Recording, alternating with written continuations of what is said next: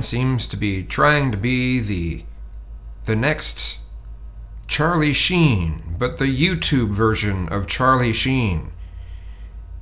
You might as well be saying, duh, winning, or something like that, you know. How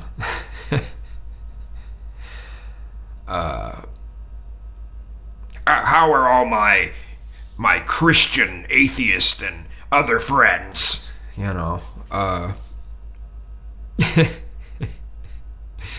yes, the anaconda story, the alligator story, the secret martial arts story, and then going back to these strange religious notions.